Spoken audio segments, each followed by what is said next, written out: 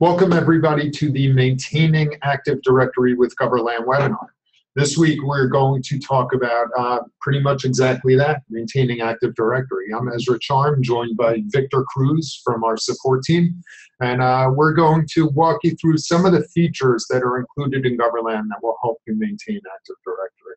And I guess Victor is here as IT expert, and he's going to talk to us a little bit about why maintaining Active Directory might be important. So I'll kick it right to you, Victor. Why should we care about maintaining Active Directory? I think the main thing about maintaining Active Directory is just really stale accounts and being up to par with your maintenance and the incoming and outgoing of employees and user accounts. That's usually a huge issue for us IT guys, is just always having stale accounts, and especially computer accounts, because Active Directory doesn't really do a good job of cleaning up after itself. Right, so there is some kind of work involved in going and cleaning that up. And I was actually saw a story on the news this week about, I guess at the State Department or something like that, they realized they have tons of unused email accounts and that sort of thing. And that's obviously a security concern. It's these accounts sit out there, they probably have expired or old passwords, and we just want to make sure that those aren't sitting out there. How about some other reasons aside from the security reason to make sure we don't have these inactive objects? I know we talked about just in terms of running reports from that moment on. Is it just as simple as there's less objects to query now, so our reports are going to run nicer once we kind of clean up? Yeah, it's that, but also being able to see where you may have some security flaws that you may need to implement in place. For example, like password age, to be able to see if how long a specific account has had a password, and if it's been there for a long time, because the longer the password stays there, the easier it is that it can be used maliciously against you. So that's just one of the small things that we can do. Awesome. Okay, so I think we have some good ideas for just quick reports to cover. And we're not going to do the normal intro on Goverlan, other than to say that for the purposes of doing everything or almost everything we're doing today, we don't even need agents installed. And why is that? How is Goverlan communicating with Active Directory so that this is totally agentless? Yeah, so Goverlan, when it comes to speaking to Active Directory, it does it via basic LDAP requests. It really does it, and that's just that's the language that Active Directory domain controllers speak, and it allows you to go ahead and tap into the Active Directory catalog where all of this information is located. So it doesn't require an agent to be installed on your Active Directory controller, since LDAP is a default of any Windows 8 domains. Cool. So I think first in our agenda here, we were talking about expired, unused, or inactive accounts. Mm-hmm. And so for something like that, we would jump into Goverlan Scope Actions, because here we're targeting multiple accounts, mm-hmm. and we're trying to produce a report of ones that are unused, expired, inactive, disabled. So we've already built this out, but we'll definitely walk through it with you guys and show you exactly the pieces that are in place and how we can produce these reports really quickly and nicely. And then some of the stuff that we can do afterwards as a result of gathering this information. So obviously, a report is only as good as something that you can do with it. So once we have these groups of expired, unused, inactive, or disabled AD accounts, we may want to take some remediative action. We may want to apply some configuration changes, something like that. So we'll start off with expired accounts. And tell me a little bit about what we're looking at here. Here we're just basically querying some basic information on a specific user account in which we selected the scope as the user. And then we're selecting specific properties that are directly on the Active Directory account itself. So as you can see here, we're detecting we're requesting the first name, the last name, when the account is set to expire, or if it's actually expired, should we say, and when it's actually set to expire by the timestamp. And then what we're doing down here is we're filtering out exactly which accounts we want. And in this case, we just want accounts that are actually expired. So the idea here is that whatever we put in this bottom section, we're only going to return results where that is true. So in this case, we only want to see accounts where the account expired is equal to true, and so we just added that condition. And to add that condition, it's really straightforward. You'd click this Add Remove button, set user condition, move down to user account information, grab that account expired, and then where that's equal to true. To add whatever columns I want in my report, it's again reporting on user property and just checking off whatever I want included in my report. And now the same is true for these other reports. Here we're looking at accounts that are set to disabled, and you can see based on our condition here that we are showing where account disabled is equal to true. And then our last report is going to be unused accounts, and unused accounts are very, very simply accounts that have no successful logons, right? Yeah, and another thing that we're doing here is over here we're basically caddy. How do you say it when you caddy actions back to back? Right. The same, but you're caddying them basically. So Goverlan will execute these actions in order. So if you put expired accounts first, it'll make sure to perform this report action first and go in to the next. It's a sequence, I guess. A sequence. Okay, so let's go and run this and let's just see what we get. And we've consolidated all these 3 reports into one. And then we just will apply some quick sorting to see what's what. So I'm just going to go and run this, and you'll see we will run through an entire OU of users here. And as soon as that finishes up processing, we'll take a look at it. And so my report here opened on my second monitor. Let me just drag it over and just refresh it quickly so we can get what we're looking at. So here we'll see, if we just sort by account expires, we'll see that we have this one expired account. And we expired him specifically for this webinar so that we can return a result. And you can see that our account expiration was last Tuesday. All these other accounts are unused accounts. They have no logons except for one disabled account sitting out here as well. And by the way, we support multiple report formats. You can export this into Excel or CSV or text file or something like that. So this way you can, supply it to auditors or whatever else you need to do. And we can also expand this out so we can get a quick scroll through of all, we're in a lab here, so we're going to have quite a few expired accounts or actually unused accounts. So now once we produce this report, we may want to decide like, hey, I have all these either expired or unused or inactive or disabled accounts sitting out there. I want to make sure that I don't have any of these security concerns that you're talking about. So I guess, just off the top of your head, and I'm sorry I'm putting you on the spot, but what are some things that we would do to these accounts if we found that they were sitting out there? So I guess what type of remediation would you think of first? And obviously an account that's, disabled, we don't have to do much. There's no access. Yeah, well, it really depends on what, your preferences are as your Active Directory, domain administrator. For example, there are some admins that just basically have an OU that they set up specific rules that if an account is moved to that OU, then it'll automatically set it to disabled, reset the password, and do these specific actions. But that requires a lot more configuration, a lot more going, setting up either a GPO for that OU and setting those settings up. So in this case, we would want to do all of that with Goverlan, which would be the first thing is move them to a completely different OU. Okay, so let's, we're not actually going to do this work in this example, but which one should I pick here? The expired, disabled, or unused? I would say expired. Unused is probably our biggest vulnerability, right? I just thought so.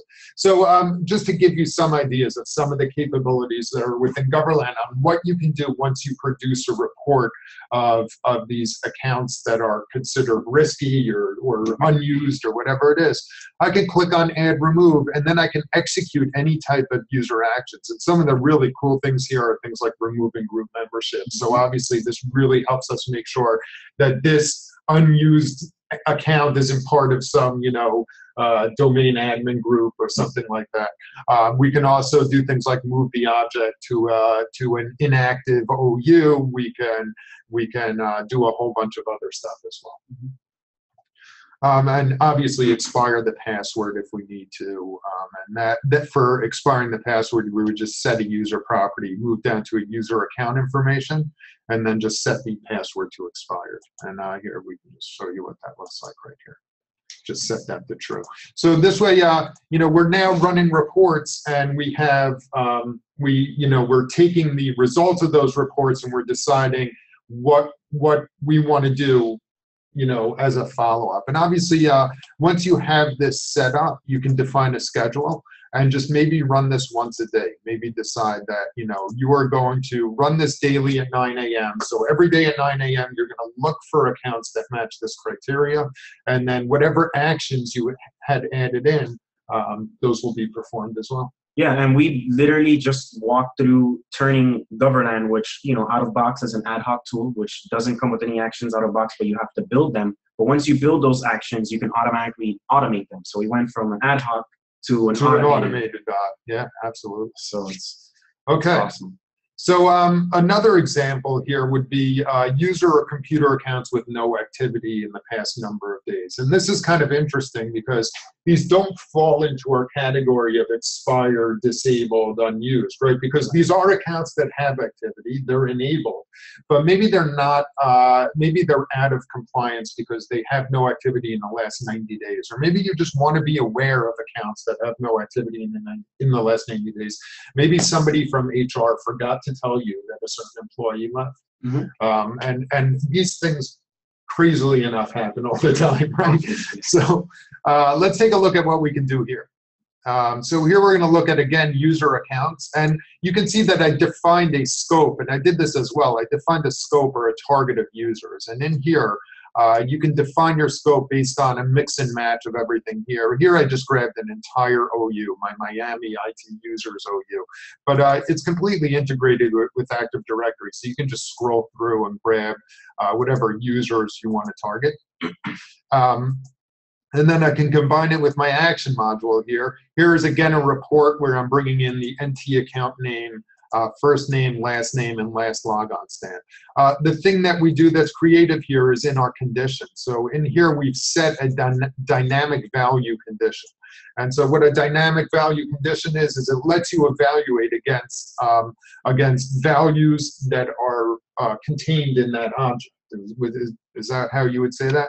So in this case, I'm looking at something called, of current date and time, so just today. Less a time span of 90 days, and it's a little bit weird on how you put that together, but you do a time span of 1 day times 90 days. And if I hit the insert button here on your keyboard, you can see that these are some of the conditions you can evaluate. And this is available to you against machines also, so you can really kind of build out a really precise definition, I guess. Yeah, basically what these are just all the variables that Goverlan can basically parse from the object that you're querying. So it's all verbatim, the same exact type of objects that you're querying. In this space, you can just think of it, you can think of them as variables. So you're just telling Goverlan, use these variables using these actual operators that you have. So in this case, we use the current and date and time variable. Right. -1 day. So we have something here that calculates 90 days. It's just current date and time less 90 days, so it's 90 days ago. And you're looking for people whose last timestamp is less than 90 days ago, so previous to 90 days ago. I know it's like these double logic things, but once you get the hang of it, you get the hang of it. And it's all, it could be a little bit of trial and error just to produce the report. But you see, we have no actions yet. We're just producing the report. So running this, it's not going to cause any harm. We're just going to make sure we get the result and set we're looking for. So I'm going to hit OK here, and I'm going to hit OK here. And again, these can always be run on a schedule or on a recurring basis. And we'll just run this one real quick and just take a look at all of our users who have no activity in the past 90 days. Did that run? Mm-hmm. I guess it's opening. And the next thing we're going to look at is a password age report. Here it goes. Is a password age report, and then we will move on to our next use cases. So here you can see I have a lot of users who haven't logged in at all. So obviously they match that criteria. But then I have a couple here that have definitely not logged in the past 90 days. Let's see how quickly we can switch over to an HTML. Sure, and Victor's mentioning all the different report formats we support. So you saw an Excel format, we can do a table format or a data sheet format. So if you want just like a little cleaner, nicer report, and by the way, these can also automatically be emailed out to your auditors. So you can have it just drop into an email or drop onto a file share or something like that. This way, really, like you can really fully automate some of your compliance reporting. Okay, and here we'll take a look at password age. So in this case, again, defining my scope, I'm just targeting the same group of users, my Miami IT users, and I am running a report of last logon timestamp and password age. Those are the two things I want included in my report. And by the way, that's what this section is. This is telling you what is included in your report. And down here, we've set our condition to only show us users that have a password age of greater than 90, right? Mm-hmm. So again, we're only looking for users who are out of compliance in this case. And here we have a great use case to talk about, right? And what's our great use case here? It's these service accounts, right? So we all remember to enforce our password policies on our users because that's what we do as responsible IT people. But you know, with great power, I guess, comes great responsibility. And sometimes with great power, you find ways to do shortcuts, and you end up with service accounts that have like really old passwords. How big of a problem is that? It's huge because, you know, changing service accounts passwords can force an IT guy to have to bring the whole company down. And to bring a whole company down, you know, there's an explanation that comes with that, I guess. So. Yeah. So at least let's be aware of what's going on. So here's a great way where we can literally target every user object, you know, all those service accounts as well, and just run a report and show us last logon and password age, and then decide what follow-up actions we're going to take. So let's run this again, and we'll run it in this visible mode so we can see what's going on. And here we're again scanning through, you know, several hundred Active Directory objects, and we're spitting out our report here, which is showing us password age, and it includes that last logon timestamp. So you can get an idea of when the last time this user signed in was, and how old is their password. And obviously, you know, we support all those report formats, and you can sort this in every single way. And now once we've produced this report, if we're feeling like bringing the company down, we can even do things like you know, expire all of these passwords and force these users to reset their password at next logon, right? So some really nice ways of targeting multiple users, computers, other AD objects, and running reports on them, and then adding in those bits of automation that are making sure that our environment is staying nice and tidy and stuff like that. And you know, obviously we didn't go through it, but once we found these user computer accounts with no activity, we can also automatically move them to different OUs and remove group memberships or do whatever else we need to do. So that takes us to, you know, this is like we've inherited a messy Active Directory, and now we've found nice ways, very simple ways to clean it up. But now let's go to the next use case, which is how do we keep it clean from here on in? So, and that's just developing good practices.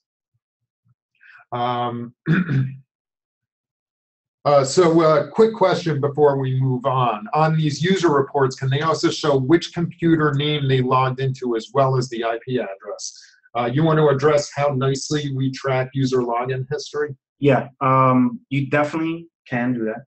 Goverlan has a proprietary feature called login workstation detection, also known as Fast Connect. And basically, you're able to feed Goverlan a username, and Goverlan can automatically figure out exactly what machine they have logged into, or they are currently logged into as well, in which you'll be able to see here now. So, and we'll just take a quick look at that. Focus. Yep. And you can see right here in my account information against this user, I have this login history report. This is not a Windows log. This is actually a Goverlan log, and it's showing you everywhere where this user logs in and out of over a course of time. And I'm pretty sure I can add IP address to this, right? Or yes. So basically, once you can, if you want, go ahead and show the logged in workstation. Sure. So you just double click it, and as you can see, he's an IT guy. He's logged into 2 machines. But very simply, in the action, or any action that we have, for example, here, you can, in these user actions that you see here, for example, execute or report user property, you'll be able to see that we have a logged in computers property for this user. And it's going to go ahead and use that proprietary logged in workstation detection to find exactly where he's logged in, and then simply execute whatever type of action you're looking against that machine. In this case, you want the machine name, which would be NT account name. And then you would go down to network adapters. We can just search for it as well, right? But go to network adapters, and then IP info, and then IP addresses. Sure. And that's it. And you can even, if you like, from there, force log off that person as well. So if you end up terminating the user, you can. Well, that's what we're going to cover next, and that's some other stuff around employee termination. So and user provision. So and obviously great segue right there. So right here we're down in Miami, and we had an unfortunate thing happen to us this week, and that Dwayne Wade left the Miami Heat, right? So we're all very sad about that. But he left on good terms, and while we're sad to see him go, there's no hate, right? I'm speaking for maybe too many people here, but we are going to terminate Dwayne Wade today. So Dwayne Wade is going to be leaving our organization. So let's take a look at Dwayne Wade first, and we can see his account information. We can see, what he has access to, his user groups, his account is enabled, and all that. And so what we're going to actually do is we're going to define a termination policy for us to use at Goverlan. And this is a great thing to have, and we talk about this all the time. And it's because, your employees, you terminate employees 4:30 or later on a Friday. You usually have plans that night, and instead you end up staying late and running compliance reports and jumping through hoops instead of doing what you had planned to do. And it's all because somebody walked into HR and resigned, or because HR had to let somebody go. So what we can do instead is sit down with HR in advance and say, let's just come up with a plan. Let's define the checklist. And you probably have a checklist already, but let's stop working off the checklist and let's automate a little. And so the sky's the limit here, but I'll show you just what we have set up. And we are going to run through this termination procedure here. And all these actions are going to run in order. So we're first going to run a group membership report. Maybe we want to supply this to our auditors, and we want to say, hey, these were this user's groups, but this is gone now, or we just want to confirm, or whatever we want to do. We want to log the user off all their current sessions. This happens in real time, so just make sure this user is not logged in anywhere. We want to run a login history report. I don't think Dwayne Wade ever showed up to work here, so there might not be anything in that report. We want to do our Active Directory cleanup, and this is again so we avoid having to run these Active Directory seek and clean reports in the future. We can just in advance, anytime an employee gets terminated, let's make sure we set the account to disabled, we expire the password, we move the user to the terminated user zone. And then we're going to remove all this user's group memberships.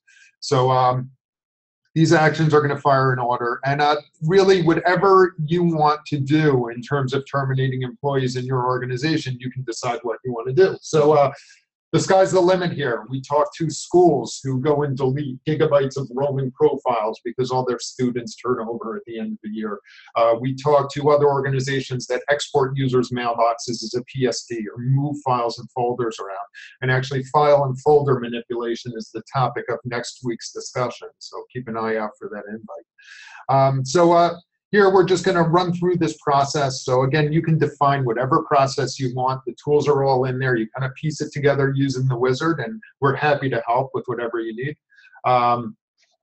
And so I'm just going to run this terminate employee process, and it's going to execute now against Dwayne Wade, and it's going to tell us that all actions have been executed successfully, and we'll pop open our report, and again, that user login history report doesn't appear because Dwayne never logged in. So we do get that group membership report, and we'll jump back into our Goverlan console here, and we'll just refresh our screen, and we can see that Dwayne is now gone. And it's because one of those steps was to move Dwayne into terminated users. And you can see that's where Dwayne is now. Now we jump into account information here. We can see that his password's expired, his account is disabled, and groups have been removed. So we've done all of our Active Directory cleanup, and we're really not going to have to worry about this user the next time around. Mm-hmm. I want to answer that question. Sure, there's another question. Go ahead. The question is, does this integrate with Exchange Server so that I can forward their email to another employee? Goverlan does not directly integrate with Exchange Server, but you can push a script that already has that action to forward someone's email to another employee, and you could just throw it into that same action itself. So the answer to that is we just push out a PowerShell script along with that same action, and we can obviously show an example of this. But currently, yeah, there isn't no direct integration based on the dynamic data that Goverlan queries to be able to forward it to Exchange. So. And if you're interested in some of the stuff we do on Exchange, we do have a recorded demo where we monitor Exchange. We set up all kinds of custom alerts, and we can send that to you after this is completed. We're also going to provision a new user now. So now that we've brought in Dwayne Wade's replacement, and so we are going to set up this new user, and this is going to be our new Mr. Miami. So hopefully he doesn't exist in Active Directory here, but let's just take a look.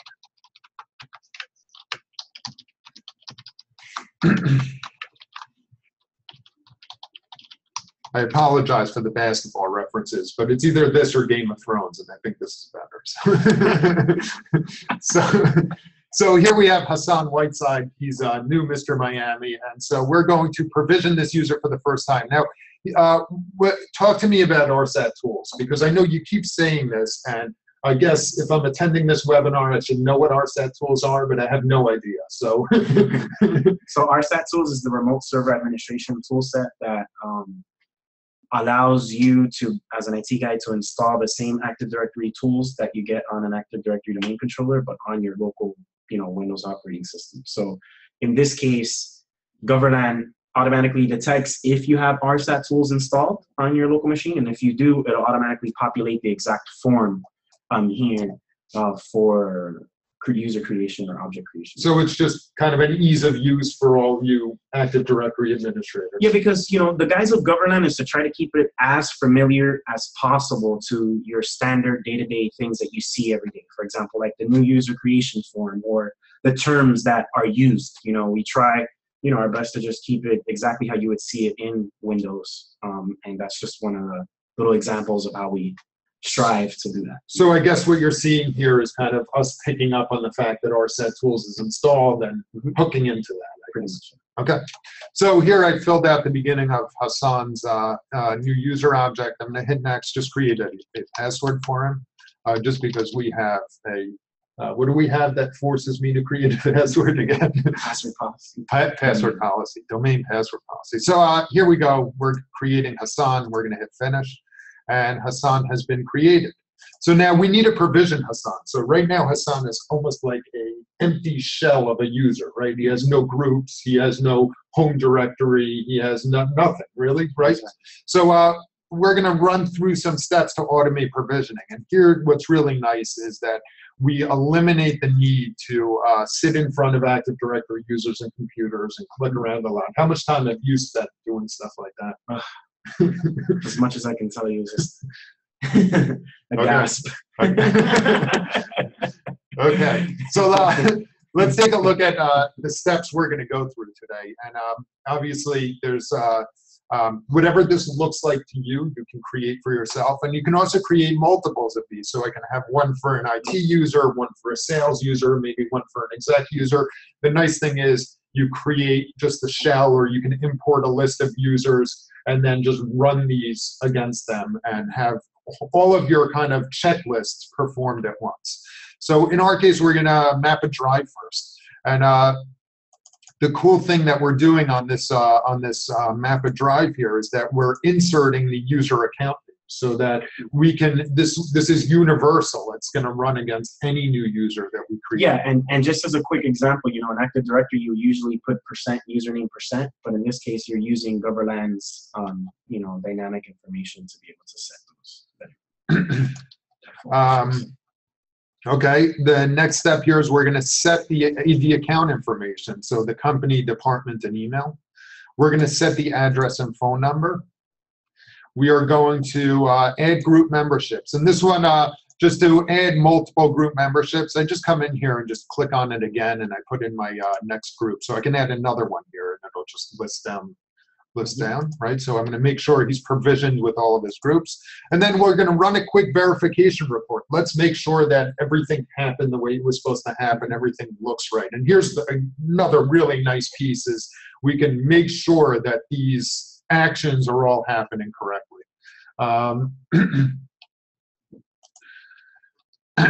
And so let's go ahead and provision Hassan right very quickly. And we're just going to double click on that.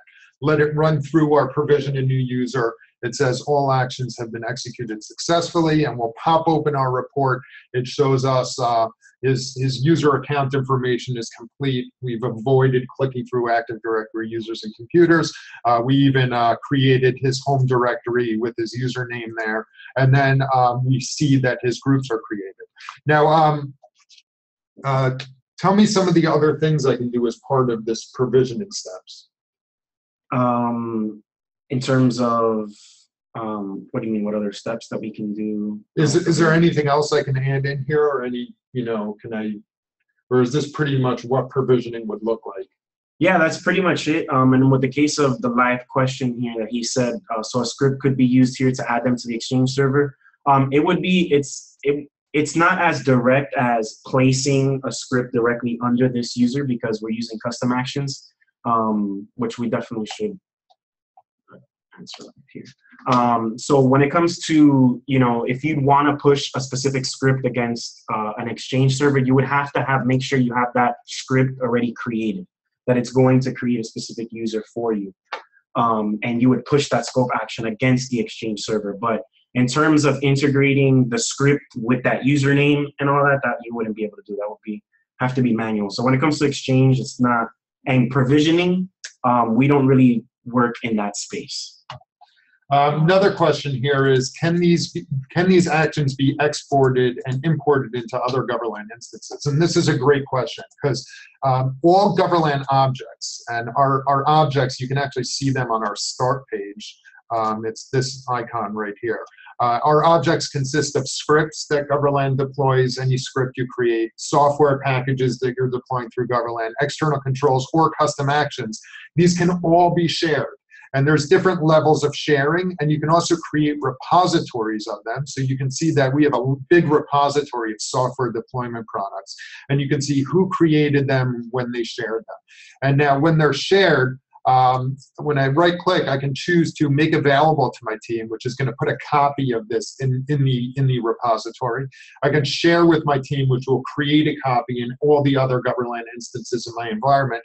Or I can enforce on the team, which is going to create a read-only, execute-only copy. So you can't modify it. You can only use it as it exists. And this is great for enforcing some of those controls. So if you want to make sure that, hey, this provisioning template never gets changed, you can enforce it.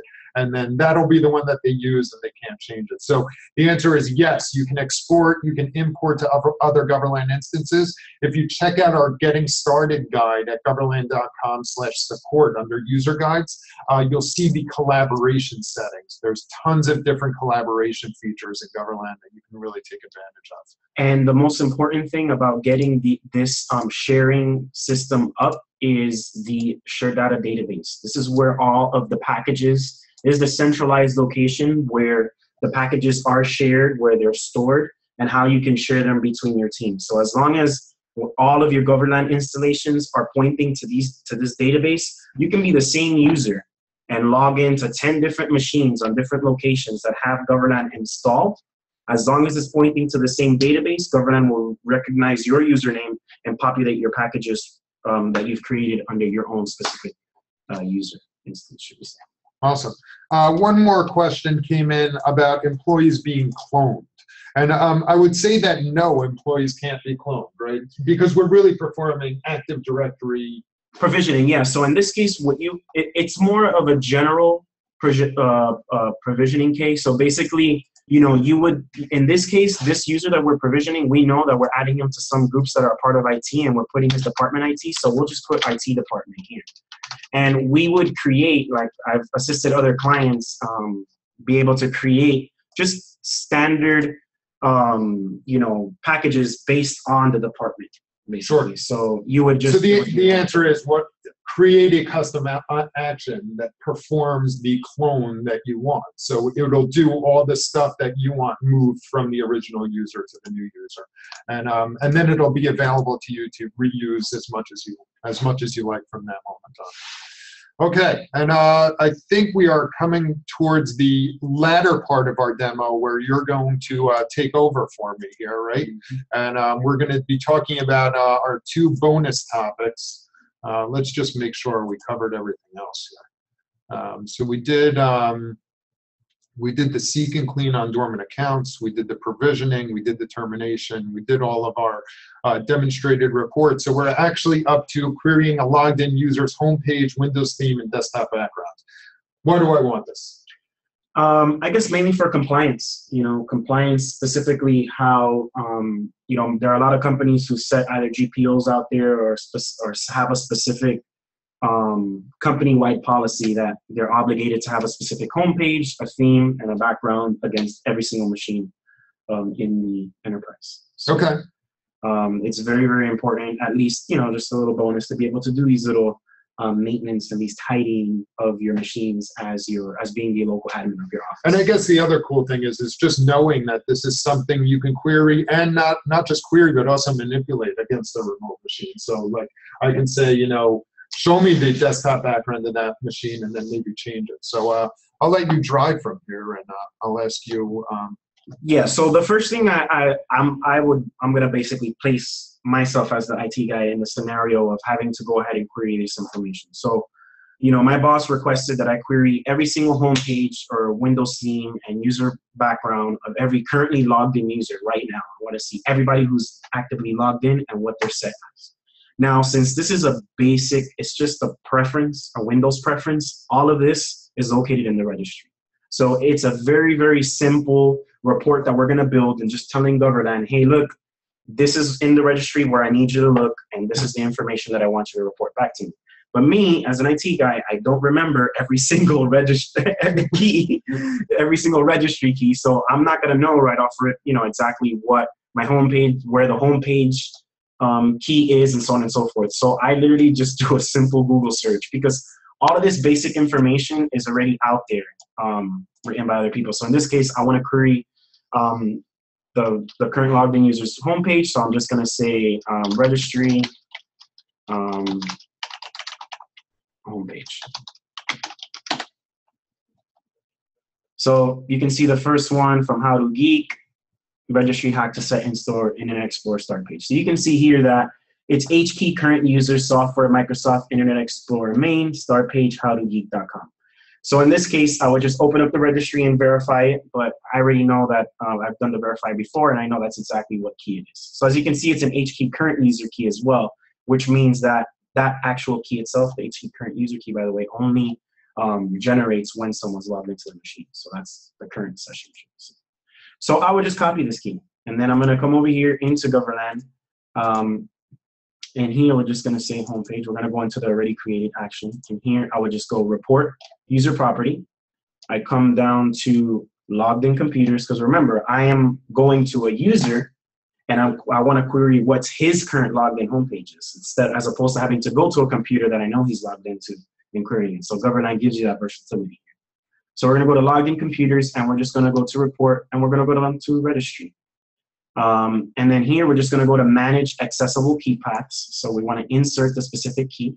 In this case, it would be the IE homepage. We just paste it in, and then we can title it as we want. And we don't want to insert any more of the child keys because it's just the actual key itself we have already. We hit OK. We hit OK again, and now we can go ahead and report that logged in computers, registry value, IE homepage name. And that's pretty much it. And I did the same for figuring out the wallpaper. You come here, logged in workstations. I went onto Google, and I just simply Googled exactly where their homepage. What was it? Where the wallpaper, the exact Windows wallpaper. So we can do that again here.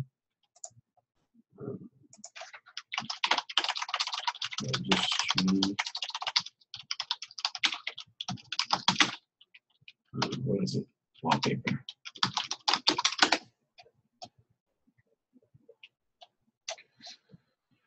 All right, so we can see here that I Googled and I saw that someone needed assistance, and it's in HP current user control panel desktop. And then it's under the actual wallpaper, as you can see here, value. So that's the same thing I did here. I just went here, report user property, logged in computers, went to the registry, inserted the specific key. Space here, desktop. Right here. And that's it. And then here I'm going to go ahead and hit report user property, logged in computers, registry value, desktop, name. And then here in the condition, I need to tell it exactly which is the value that I'm looking for. So the condition will be registry value, desktop, name, and then we just put equal to wallpaper here. This one. And I'm going to open the registry just so you can see how it looks in the registry. I don't think you put in the condition in the last one. Yeah, the other one I just recorded in paper. What I want to do though, just real quick, I want to open the registry here just so people can see how quickly you can see real quick. HP current user. Computers, registry value. Desktop. Okay. So it's HE current user control panel desktop, control panel desktop. So you can see here we gave it a key, which this is the key here. And then the value we're looking for is wallpaper. And then we want the data from exactly what wallpaper is set. And that's what we did here. I don't know if it's case sensitive or not. No, it doesn't matter. Okay. But either way, the actions are already set. And you simply just double click the action right under it. And we wanted to do it for Aaron Woods, actually, because he was the one that we set. Yeah, he has one. Yeah. So we're going to query under Aaron Woods because he's currently logged into 2 machines specifically. Yes.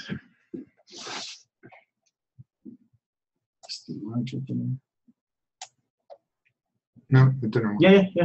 Oh, double yeah, click, right. and you just click view more computer info. Right. There we go. So as you can see here, we can see that his desktop is currently winter is coming. The home page, that was the one that I didn't. I didn't include the. All right, let me just include it real quick here. So we didn't add in the condition on the home page. So we have to add in that condition. So we only return the key value that we're looking for, which is in this case home page, right? Start page. Start page. That's right. So we're just going to do is equal to. And was it start page with a space? No, I don't think so. Yeah, start page with a space. Okay. So Here, equal to start page. My fault. Let's run it one more time. And you know what? Let's change the report type as well. That's what we want, though, actually. Yeah, that's fine. And then we'll query it here. Take over this one. Sure. And here we go. So we can see that Aaron is logged into 2 different machines now, and we can actually verify that in Goverlan. So if we double click on logged in workstations, we can see that those are his 2 logged in sessions. So we can see that he's out of compliance because he has that Game of Thrones wallpaper. I warned you guys. And then we didn't actually return the value on start page. So we have to edit that one more time because we forgot to include the value. And then down here, we can see that we included the data as a string here. So we can see what the theme is, and we can see it's a custom theme. So we'll just edit that one last time, and we should have this perfect. And here's, again, great part about Goverlan is the versatility. So, you know, you're running these reports and you don't get it perfect the first time, so we're just going to go in here and we're just going to modify it slightly. I think it was, no? Oh, 72. All right. We queried the name here instead of the value. Instead of the value. Yeah. I.e. homepage. Data as a string. So that's the one you want to include, is data as a string, because that's returning the actual key, the key data, not the key itself. Okay. Again. You didn't delete the other one, but that's fine, I think.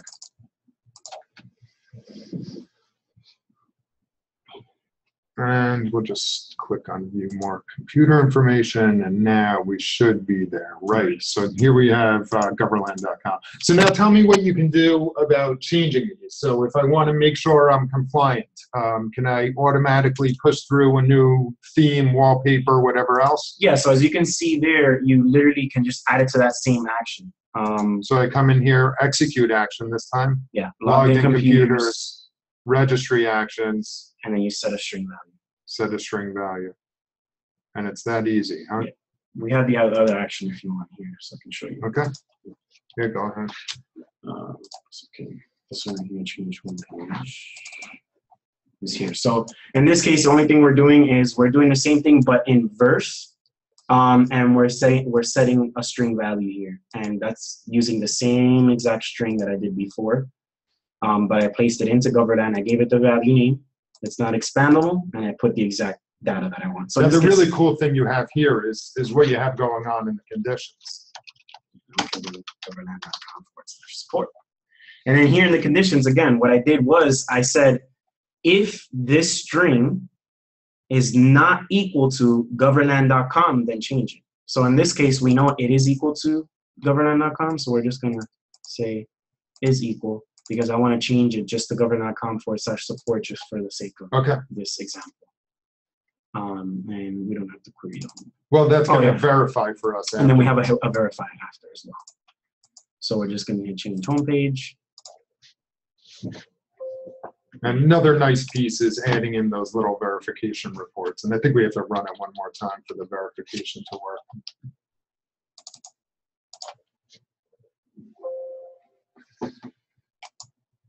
There we go. So as you can see here, we set the change, and now his start page is now Goverlan.com/support. So I don't know what everybody's use case is, but again, a really nice way for you to manipulate the experience of a logged in user just by updating some quick registry values, using a bit of Google magic with some Goverlan magic sprinkled on top to.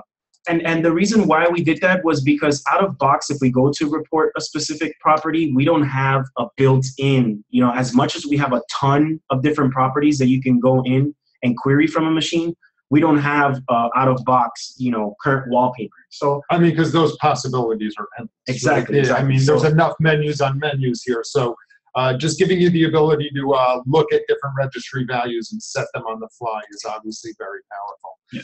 And that about wraps it up for today. I obviously want to thank everybody for joining us. This has been a great session. Thanks so much for participating with some great questions. And again, next week on Friday, you'll see the link on our homepage probably shortly. We're going to be doing file and folder manipulation. You want to tease that one a bit and tell us what we're going to see?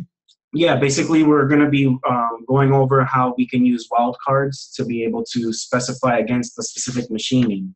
Right now we're in the user space, so we're going to be more in the computer space where we can specify wildcards on folder locations, whether we want to remove a file. For example, when you have those crypto viruses that take over your entire company and they'll infect multiple users' profiles that have logged into that machine. So you can use Goverlan to query and use wildcards to find and clear out any files, add files, remove them, copy and manipulate files locally on a machine, or transfer files to machines as well.